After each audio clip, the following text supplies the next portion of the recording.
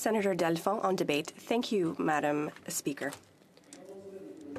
I rise in support of Bill S-249, the National Strategy for the Prevention of Intimate Partner Violence Act, sponsored by Senator Manning. This is an issue close to my heart, and I believe this bill should be sent expeditiously to committee.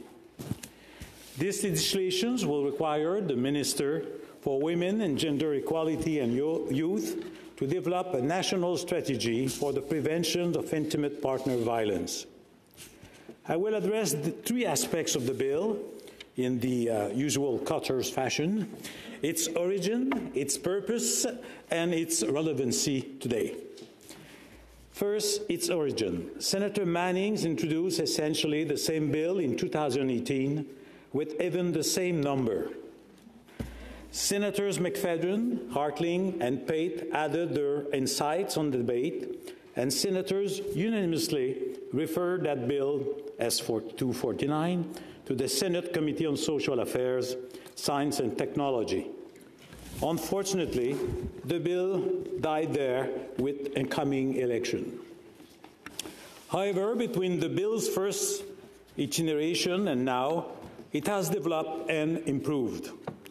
At second reading in 2018, Senator Hartling said that the need for a bill like this one was obvious, but it should be thoroughly studied at committee with involvement of the relevant minister and stakeholders. She suggested involving women's groups across the country in the consultations that the bill calls for. This past June, when Senator Manning reintroduced the bill, he acknowledged Senator Hartling's concerns by updating subsections 3, paragraph 2 of the 2022 version of the bill to include consultations with, I quote, representatives of groups who provide services to or advocate on behalf of victims of intimate partner violence, end of quote. As for the purpose of the bill, the heartbreaking story of Mrs. Georgina McGrath that Senator Manning presented during the bill's second reading certainly made an impact on me. Having a former victim of intimate partner violence behind this bill reinforces its importance. Senator McFadden worried in 2018 about the proposed national strategies, inclusion of provisions around requirements for health professionals to make a report to the police if they suspect that a patient is a victim of intimate partner violence. Senator McFadden discussed that this may not be in the interest of all victims and could compromise their charter rights to security of the person. Offenders who receive probation or short prison sentences could be quickly back on the streets and terrorizing their victims. And that is, if they are convicted at all. She quoted the Juristat statistic that reported that 40% of domestic violence cases result in a guilty verdict. This is a valid concern. However, the bill itself is not demanding mandatory reporting. Paragraph 3.2d is only asking for consultations around requirements for reporting suspected intimate partner violence. It's opening the debate on it and not providing for it.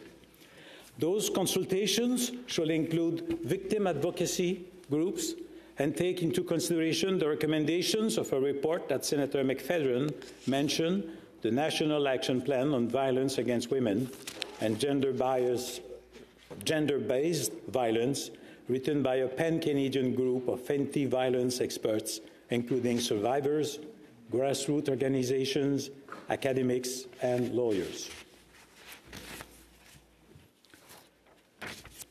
As Senator Manning said in his speech in November last year, I quote, "I have learned that patients' privacy and the victim's fear of what may happen if a police report is made are important factors that need to be thoroughly discussed as we proceed. But in order to find possible solutions to this increasing problem of intimate partner violence in our country, we need to begin exploring avenues to find a way to assist those who so desperately need our help. End of quote. I agree with Senator Manning that the cloak of silence around intimate partner violence, again, I quote him, has created a travesty of justice based on fear, stigma, and the absence of a law to protect our society's most vulnerable. End of quote. The bill, as it stands now, ensures that Senators McFedrin's concerns around victim privacy and consultation will be well considered both in committee and during consultations once the bill comes into force. I note two important elements of Bill S-249, the requirement for the minister to set out a national strategy in each House of Parliament within 2 years, and the requirement for a progress review, including recommendations and conclusions 2 years after the minister tables their initial report. These ensure accountability. The strict time frame and review requirement mean that the minister can adapt the national strategy more easily so we can learn from what works well and what can be improved moving forward. The bill's purpose is to create a national strategy for preventing intimate partners' violence, but we certainly want an effective one. These measures will help achieve that goal. As for my final point, the bill's relevance today, it is sadly more relevant than ever.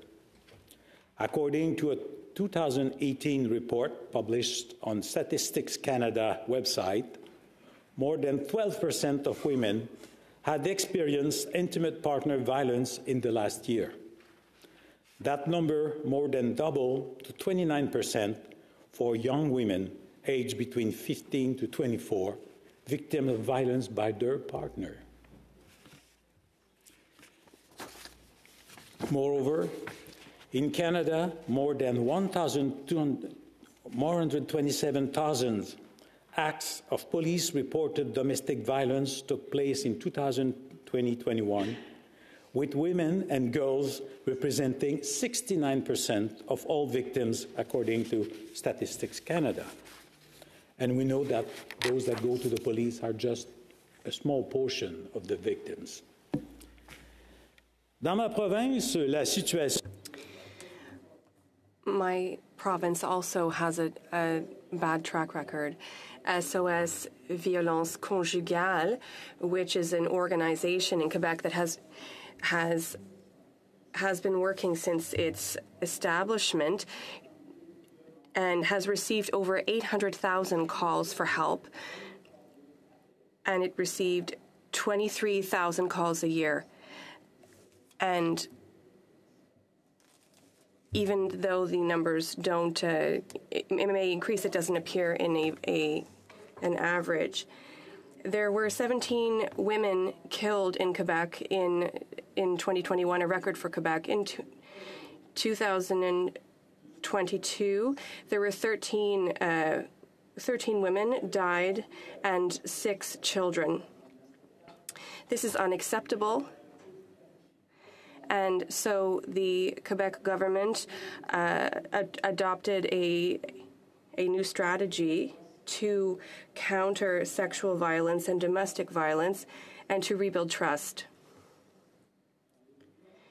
In the document by the Government of Quebec, which is called the Integrated Strategy, it highlights that it was a work in collaboration between a number of government departments and organizations, and after many consultations with stakeholders on the ground.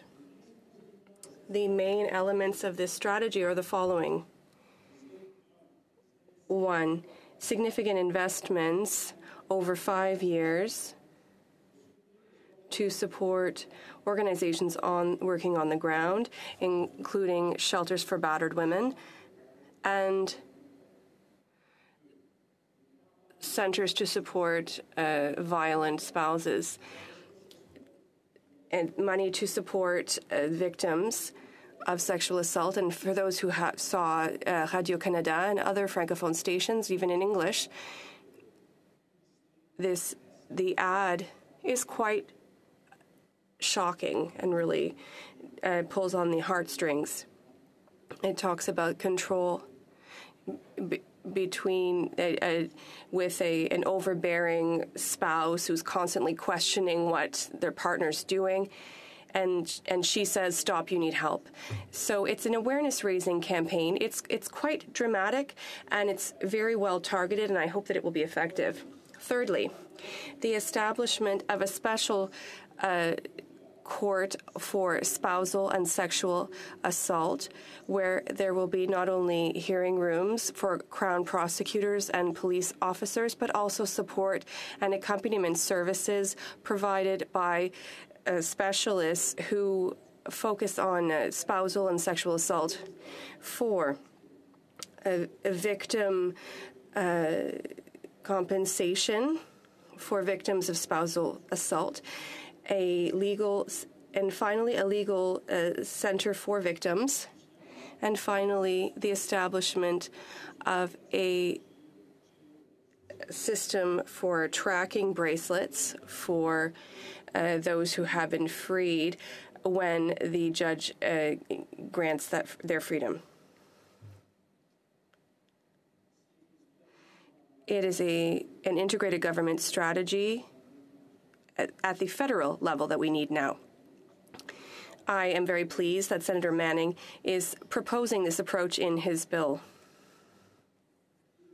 In response to Senator Zodet's work, through the calls for justice of the final report of the National Inquiry into Missing and Murdered Indigenous Women and Girls, Call for Justice 5.3 reads, and I quote, "We call upon the federal government to review and reform the law about sexualized violence and intimate partner violence, utilizing the perspectives of feminist and Indigenous women, girls, and 2SLGBTQIA people."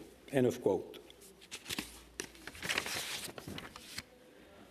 Bill S-249 will also honor the call of so many organizations, reports, and stakeholders for consultation and reforms related to preventing intimate partner violence.